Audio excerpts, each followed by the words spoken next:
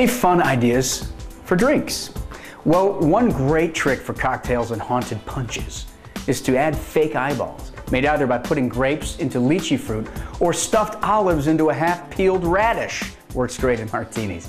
If you want to serve up a witch's concoction, serve your punch in a cauldron and add some dry ice. The ice will make it look as though some serious hocus-pocus fog is all around it and steaming out of your drinks. And don't forget about the classic brain hemorrhage cocktail, which is creepy all on its own. You can always, of course, turn your beverages into blood.